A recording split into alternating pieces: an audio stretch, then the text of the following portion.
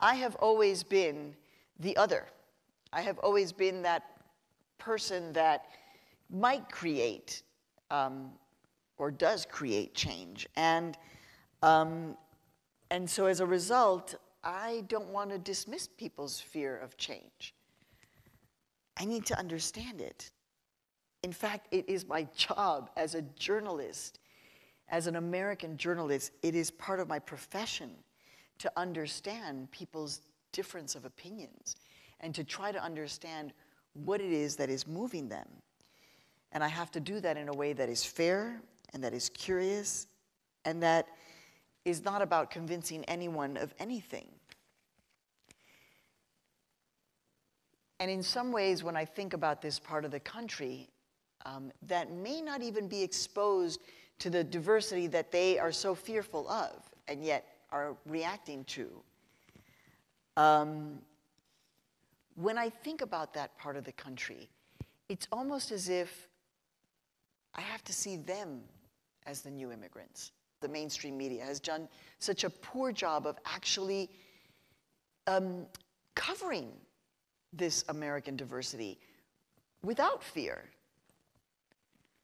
So then that part of America that just doesn't understand stays afraid.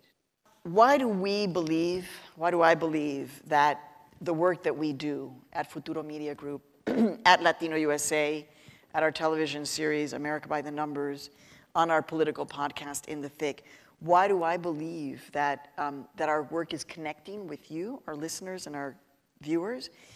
It's because of this authenticity in the stories that we tell, right? Latino USA's audience on the radio grew by 39%. 39% audience growth. Anybody wants those numbers. I think it's because of the way we approach these stories. You know, we tell deep investigative journalism like The Strange Death of Jose de Jesus, but we also do stories about, you know, the hidden history of Latinos in rock and roll and hip hop. Because we know that we are in fact a part of American history, and we are not going to allow our stories and our narratives to be erased. So my fight to be in control of the narrative in my world to share with you is my fight every day. And you know, there are days when it gets really difficult. In the end, you, like I, just want to be inspired by humanity, right? You, like I, do not want to be seen as the other or different. We want to see ourselves in each other.